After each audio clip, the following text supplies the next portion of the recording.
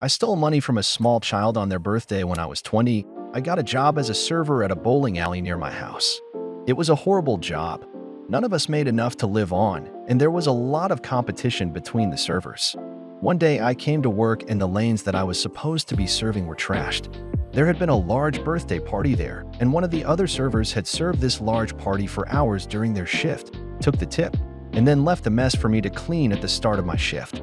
I was upset because it took about an hour to clean on my own, and I couldn't have my section sat until it was cleaned, so I missed out on any tips doing this other person's work.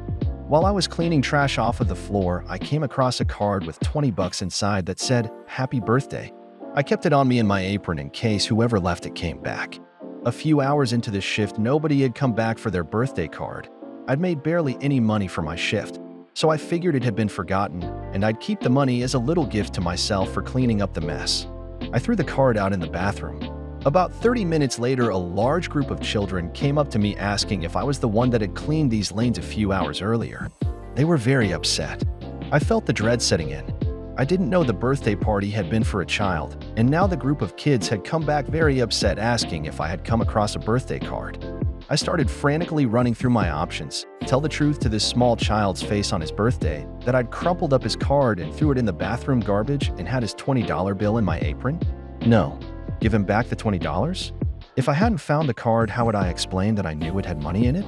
I couldn't think of a good answer, so panicked, I just told the kids I hadn't found the card, and so they asked if they could look for it. So now they're looking all around these bowling lanes for a card I know isn't there. At one point, one of the kids started going through the trash, and I felt so bad for him and told him I'd go through the trash for him. So now I'm on my hands and knees digging through an industrial trash can piece by piece looking for something I know is not there.